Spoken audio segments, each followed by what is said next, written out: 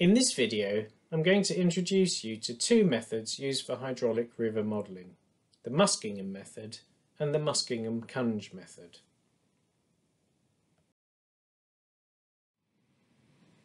Consider a channel such as a river or canal with water flowing along it.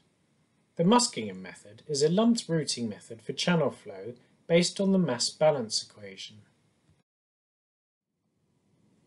Conservation of mass, or continuity, tells us that the rate of change of storage in the reach under consideration is simply the difference between the incoming and outgoing discharge. We approximate the continuity equation by approximating ds by dt by delta s divided by delta t, where delta s is the change in storage and delta t is the time period over which that change in storage has taken place. There are other lumped methods which use the same approximations, such as the pulse method and the coefficient method, which we're not going to look at here, but you might like to look up. The Muskingum method combines the continuity equation with a relationship between the storage, inflow and outflow of the reach, the discharge storage equation.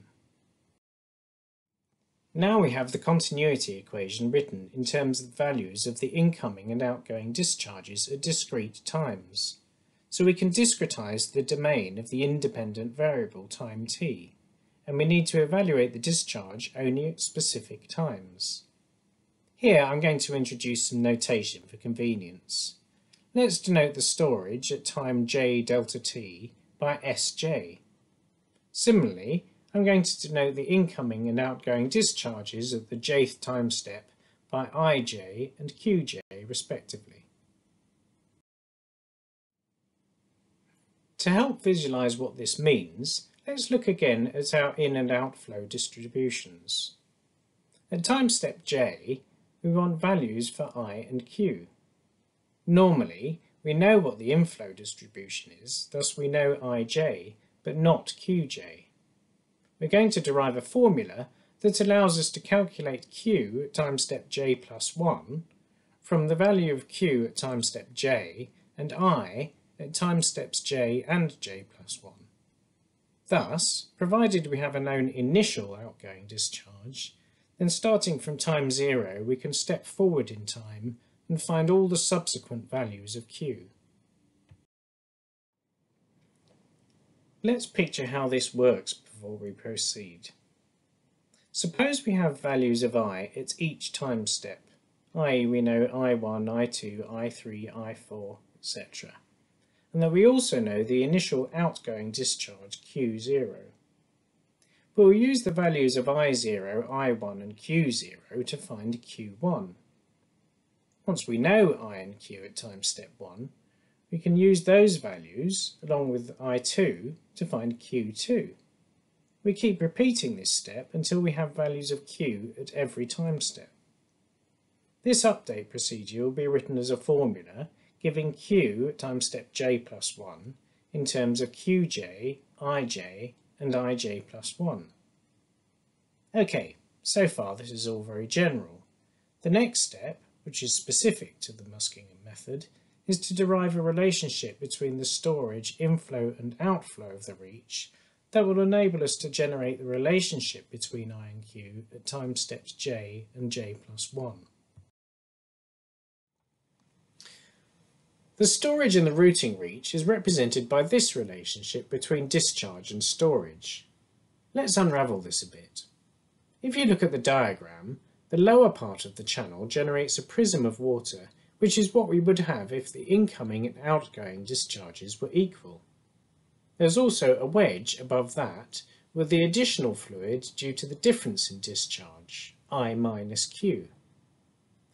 In our equation for the storage, S equals KQ plus KXI minus Q, the first term is the prism storage, where K is a proportionality coefficient, and the second term, Kx times I minus Q, is the volume of the wedge storage, where x is a weighting factor, which is a number between 0 and 0.5.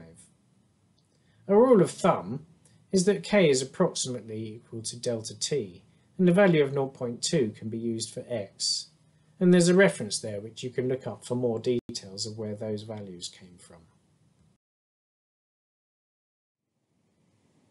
Using our discretized domain, we have at time step j, Sj equals kqj plus kx times ij minus qj, which can be rearranged in the form kxij plus k times 1 minus x qj. The storage at time step j plus 1 is thus given by Sj plus 1 equals kxij plus 1 plus k times 1 minus x qj plus 1. Subtracting one from the other gives us an expression for the change in storage. Now, if we go back to the continuity equation, we have delta S over delta T equals I minus Q evaluated at time t. If we take the incoming and outgoing discharges between time step j and j plus 1 to be averages of their values at each end of the time step j, we have a discrete version of the continuity equation which looks like this. We also have our expression for change in storage below, which we can substitute for Sj plus 1 minus Sj, giving us this equation here.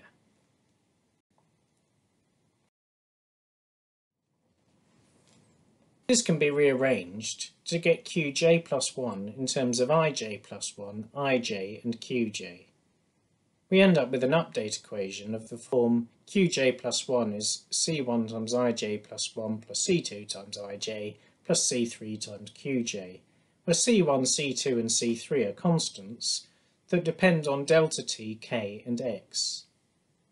I'm not going to go through the derivation of the constants here, but rather leave that for you to do as an exercise. The Muskingum-Cunge method is a variation on the Muskingum method that introduces a way of estimating the routing parameters k and x by relating them to the geometric and hydraulic properties of the reach under consideration. The resulting approximation is based on the diffusive wave approximation to the momentum equation, and is well established as a method for modelling flood waves in river reaches. Let's remind ourselves of the governing equations for shallow water flow in one spatial dimension. The Saint-Venant equations consist of two equations covering conservation of mass and momentum. They can be expressed in full in the form shown here. The diffusive wave approximation ignores the inertial force terms, i.e. the first two terms in the momentum equation. This approximation is useful because, in many circumstances, the diffusive wave approximation performs better for flood wave problems than both dynamic wave models, which include all the terms in the momentum equation, and kinematic wave models, which ignore the pressure force as well as the inertial force terms. Dynamic wave models often attenuate too much, and therefore can fail to capture flood wave behaviour well, while kinematic waves don't attenuate. The diffusive wave can thus provide a happy medium. In 1969, Jean Cunge did some clever maths that gave him a way of relating the routing parameters k and x in the Muskingum method to the geometric and hydraulic properties of the reach under consideration. I'm not going to go into a full derivation here, you can look that up elsewhere, and there's a reference below. But I'm going to focus on the finite difference formulation to give a feel of how this type of scheme is set up, and how the numerical method relates to the governing equations. Let's have a look at the continuity equation in the case where there is no lateral inflow. Assuming that we can define a relationship between Q and A, we can apply the chain rule to the dA by dt term and rewrite this in the form dq by dx plus dA by dq times dq by dt equals 0, or, equivalently, dq by dt plus dq by dA times dq by dx equals 0. This formulation provides the basis for the Muskingum-Cunge method. Let's consider our solution domain. The independent variables are x and t. So we're going to evaluate the discharge over a 2D space-time domain as shown here. We're going to need a grid which covers the domain, and in this case I'm going to choose a rectangular grid with fixed spacing delta x in the spatial dimension and delta t in the time dimension. Let's consider now a point on the grid. This point will have an x-coordinate that's a multiple of delta x, which I'm going to denote I delta x, and a time value that's a multiple of delta t, which I denote j delta t. I'm going to use the notation where a subscript denotes the spatial direction and superscript the time step, i.e. qij is the discharge evaluated at position xi and time tj, where xi is I delta x and tj is j delta t. The Muskingum-Cunge method uses values of q along the ith and i+1th grid line in the spatial dimension and the jth and j+1th time step. Thus, we will use values of q at these 4 points. Let's focus in now on our computational cell. For the time derivative, we will use a forward difference approximation. With the 4 points in our computational cell, we could do this either along spatial step I, giving us this approximation, or spatial step i+1, giving us this approximation. Similarly, for the space derivative, we'll use a forward difference approximation, which we could evaluate at time step j, giving us this approximation, or time step j+1, giving us this approximation. We now have all the approximations we need for a numerical scheme which uses values of the discharge at all 4 corners of our computational cell. In our approximation to the differential equation, we use a weighted average of the finite difference approximations at cell I and i+1 for the time derivative, and for the space derivative we take the mean of the approximations at time step j and j+1. Note here that c is the celerity of the flood wave, defined as dq by dA evaluated for this cell on the finite difference grid. In practice, the flood wave celerity c is often derived by establishing empirically a power law relationship between q and a for the river in question, of the form q equals alpha a to the m, where alpha is a constant. In which case we have dq by dA equals m alpha a to the m minus 1, which is just mq over a. Multiplying our finite difference equation throughout by 2 delta t, we have this expression, where c dashed is a non-dimensional parameter defined as c delta t over delta x, or dq by dA times delta t over delta x. We can now group together like terms, i.e. terms involving qij plus 1, qij, qi plus 1j plus 1, and qi plus 1j, and these are colour-coded here. Then rearrange, giving an expression of the form qi plus 1j plus 1, which will be our unknown value, equal to c1 qij plus 1 plus c2 qij plus c3 qi plus 1j, where c1, c2 and c3 are defined below. You can see that this is very similar to the equation we saw for the Muskingum method, and you might like to compare the coefficients c1, c2 and c3 with those you derived for the Muskingum method. However, the formulation means that this update equation allows us to evaluate discharge at multiple points along the reach, not just at either end of the reach.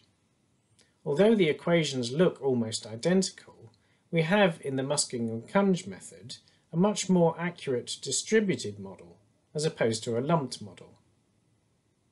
Cunge developed equations to estimate c dashed and x from the hydraulic properties of the reach, and I again refer you to his 1969 paper for details. The expression he derived for x is a half times 1 minus q over c times S0 times delta x, where q is the discharge per unit width of the channel and S0 is the slope. For a given initial condition, an inflow hydrograph such as the one shown here, and 6 points along the reach, this approximation would produce a solution that looks something like this.